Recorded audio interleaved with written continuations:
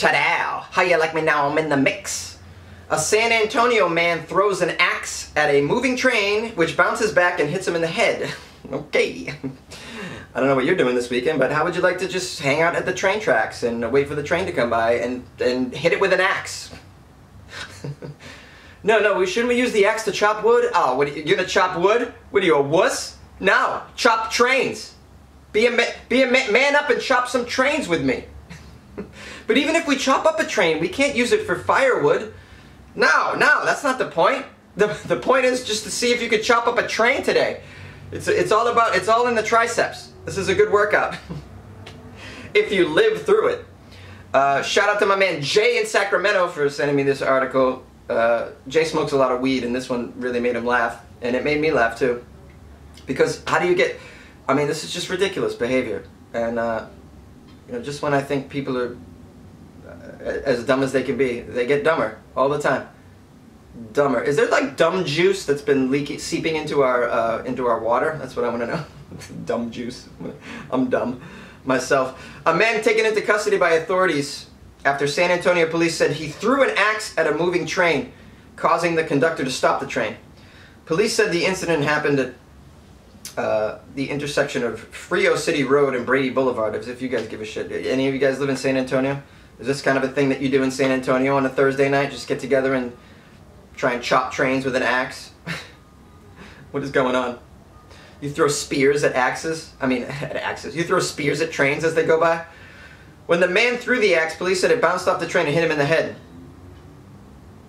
Did it kill him? I mean, being hit in the head with an axe, that's got to do some damage. He deserved it, by the way, but for sure deserved it. Maybe not deserve to die, but yeah, you know what? Deserve to die. I'm going to go out on a limb and say that. The conductor told the police he stopped the train after believing that he had hit somebody instead, but he said after that the man lived. Apparently, he ran down Brady Boulevard and was found by emergency medical services lying on the ground. The man later told Union Pacific investigators that he was actually standing on the railroad tracks swinging the axe when he was hit by the train. What a place to swing an axe. What are you, stupid? Where would I swing an axe? I mean, first of all, why swing an axe? What's wrong with you? Are you that bored you're going to swing an axe? Put the axe to use. Don't just swing it randomly. What kind of maniac are you? And then you don't do it on the train tracks. Look, we've been told our whole lives by our mothers not to play on the train tracks. Just sitting on the train tracks, doing anything. Playing with a yo-yo on the train. Nothing. Don't be on the train tracks. Swinging an axe on the train tracks. What is wrong with you?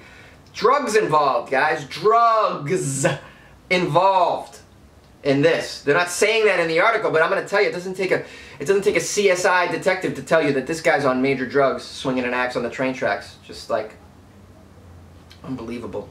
He was transported to the hospital with non-life-threatening injuries. He will later be evaluated physically and mentally. He should be evaluated mentally. Physically, I mean, I think we know. That's easy. Mentally, we need to get to the bottom of this. This is a mental disorder of some sort. A new addiction, maybe? I can picture a new pill coming out onto the market. Do you feel compelled to swing an axe at ongoing large vehicles? Well, take Train Volta, or some dumb name. That was terrible. I shouldn't even said that. I'm sorry. Sometimes my improv is not funny. I'm not gonna lie to you. You know, look, I never said I was the best. You know, I never did that. Also, did I forget to tell you that it's the weekend? I think I did. I'm gonna tell you in the next segment.